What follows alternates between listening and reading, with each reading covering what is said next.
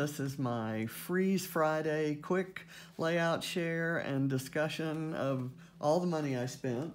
And this week I did spend some money, but for items that I made exceptions for. I think there's some adhesive in there, some foam sheets, and 2 albums to put layouts in.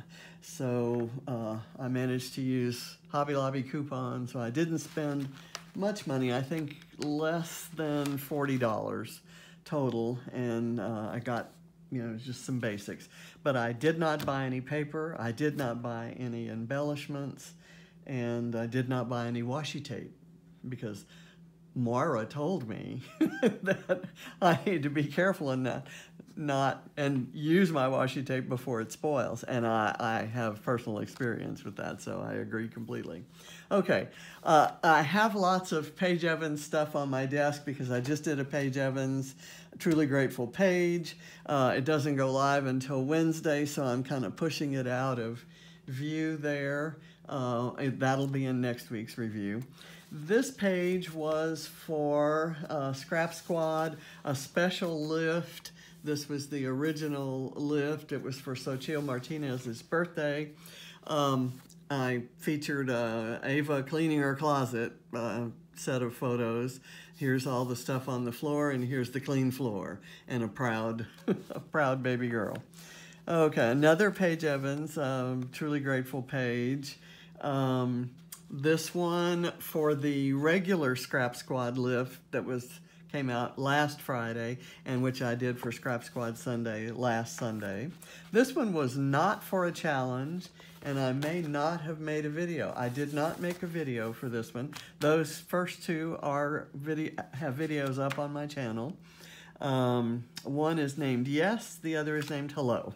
So you can find them there. This is 100% fabulous.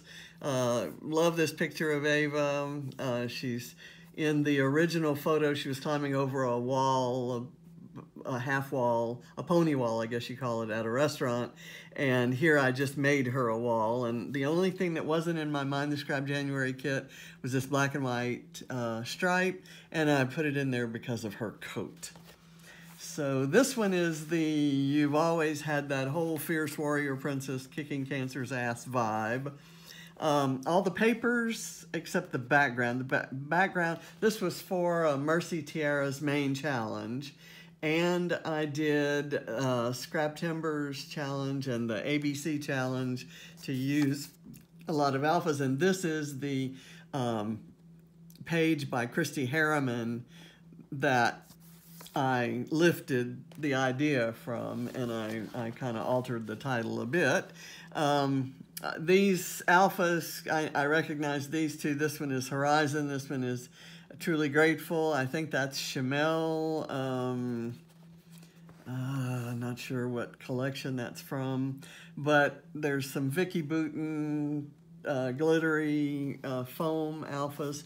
Like I said, all the papers are from the January Mind the Scrap kit, and the alphas are from, you named it. You name it. Okay, here's another Ava page done for Mixed Media Frenzy this past week. And the original is actually a canvas sitting on a table, but I kind of saw a little bit of what looked like mixed media here and kind of a chalky, grainy look. And so I decided to try to do that on this gray kind of chalkboard looking paper. And then I did this is torn, heavily textured watercolor paper that's on foam. I did a Bramble Fox perspective here and here. Lots of flowers and metallic elements that have been in my stash for ages, including this cute little kitty cat. She's a nut. Ava's a nut about cats. That's a heavily altered, filtered photo of her that her dad took. I think I have the original photo somewhere back in here. Anyway, and her favorite color is purple, so I pulled out all the purple inks and flowers and stuff. So that was a fun page to do. This one you can't see. That one doesn't go live until February 9th. I did that one as a guest designer for Lay Out a Day, which is a month-long challenge where you get daily prompts. It's over at scraphappy.org, and if you want more information, just jot me a note if we're friends on Facebook or on YouTube and ask me for further information. It's run by Alice Bowl, who is the expert on all things creativation, and she will give you some of the most thought-provoking, insightful kinds of prompts that you've ever had. She's amazing. So this page was done. It was started for my challenge at the Secret Not Secret Kit Club party on Friday night, and I didn't have time to finish it until Saturday because Ava is home this weekend and we're doing all kinds of things. I'm headed out to eat with her. I used a perspective there and some gears from and cut file and sequins from the Creative Cuts Club. I used a Vicki Boutin pre-done mixed media background, and I did some stamping and some stenciling with watercolor, all kinds of things. I made homemade dimensional butterflies by punching out of some Vicki Boutin Wildflower and Honey paper and then layering her vellum butterflies on top, and then I layered wood butterflies on top of the vellum in a couple places. A perspective star, and this is all about becoming B. B is what we call my grandson Barrett, who's here with his dad. And this was, I'm committed to using old things that have been lying around, and this is something I fussy cut from an old piece of paper that I want to say it's My Mind's Eye, and I had to use Brad, so I kind of hook it onto the page with Brad's. Anyway, the last one that I'm going to show you is one that just went live today called Make Your Own Magic, and this is a goofy picture of James and Ava back when she had hair and before anyone knew that that she'd be, she'd be as sick as she has been, although she's fine at the moment, and I think she's finished with chemo, so she should start getting some of that gorgeous hair back. But they were playing around with Snapchat, and I played around with my hexagon punch, and both Vicki Boutin Wildflower and Honey and Paige Evans Truly Grateful papers, scraps. All of these were cut from scraps, and I killed some, trying to make an effort to killing some of the sticker sheets that I have. So just a goofy page.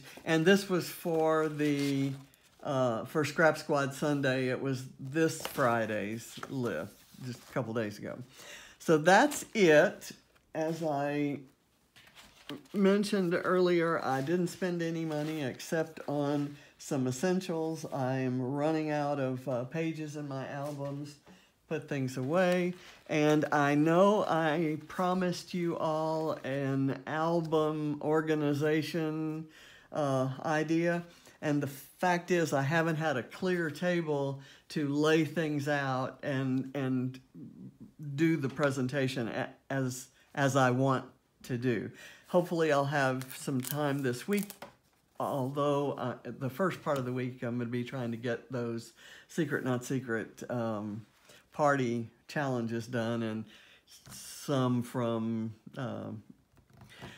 Rediscover Your Stash and a few other places that I have kind of saved some things that I want to do and haven't gotten to them yet. So again, it's been fun shopping my stash. This is mostly newer product from kits and my Paige Evans and Vicki Boutin, who are my two exceptions to the rule. I've got new collections from them coming in.